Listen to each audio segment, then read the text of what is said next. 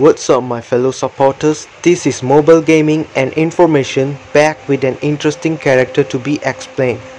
Today we are going to learn about a mystical beast requested by one of my subscribers. Before we jump to the video, I wanted to notify that please comment in the comment section about the character you want me to explain. It will be so easier for me to arrange to the topics I'm going to work on and also strengthen my channel. And now, here we go. The mystical beast is called Minotaur. Minotaur is an ancient Greek monster, half bull and half human. The head and legs of Minotaur is in bull structure and other parts are human. Even though most parts of the body is human, those body parts hold high muscularity for humans to have. Let's take a good look here. We can see how big and muscular the upper body and lower body is.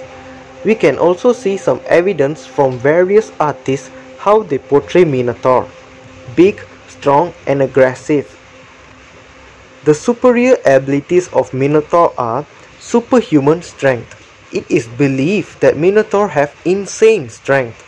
If we use the bench press strength test, Minotaur can lift up to 2,500 kilograms, and if we compare that force to modern world situations, Minotaur can smash walls and easily flip cars.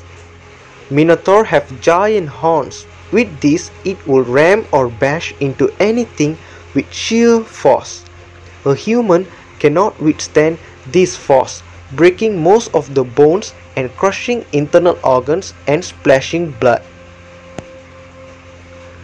The weakness of this monster are, it moves slow. This is because of its heavy body weight. No one knows how much does Minotaur weight and its height, but it is predicted that could be weighing around 600 to 1000 pounds or 272 kilograms to 500 kilograms with height of 6 to 8 feet. Minotaur is widely known for its massive physical structure, but the facts are saying it lacks intelligence. We will know the evidence of Minotaur lacking intelligence in further explanation. Minotaur also angry and hungry mostly. These unstable feelings and emotions also supporting the fact that it lacks intelligence. Where all this began and what is the story of Minotaur? King Minos was son of the glorious god Zeus. When Minos inherited the Minoan throne, his authority was disputed. He responded by sacrificing a bull to the gods, then asking the gods to send him another bull which he vowed to sacrifice as well. Poseidon heard about Minos' offer and responded by sending a bull for the sacrifice. Coming from a god, the bull was incredibly powerful and beautiful. Its coat was dazzling white and its muscles were like granite. The people of Minoa, including Minos, were amazed by the bull, and Minos decided to spare the great beast and sacrifice another in its place. When Poseidon learned that Minos had broken his vow and kept the bull alive, he was furious. He decided to curse Minos. At last, he decided that he will make Minos' wife Pasiphae fall madly in love with the bull. The next morning, Pasiphae woke with a new longing in her heart. She could not rest until she had the attention of the great bull. And later on, she received the attention, ending up getting pregnant. After few weeks, Pasiphae gave birth to Minotaur. When King Minos saw the Minotaur and discovered his wife's infidelity, he was infuriated. He ordered Daedalus to build a cage to imprison the child. Daedalus studied the child, and again he came up with a solution. The child was already strong, and Daedalus predicted that he will grow up to be so powerful that he could rip through any cage. However, he did not seem to be very intelligent. Therefore, Daedalus decided to build a massive puzzle to trap the beast, and the first labyrinth was created. When it was finished, the Minotaur was placed in the center of the puzzle, where he had no chance of finding his way up. Later, King Minos waged war against Athens and won. As a punishment, he demanded that Athens send 7 young men and 7 young women each year to be sacrificed. The young people were stripped of weapons and sent into the labyrinth to feed the Minotaur.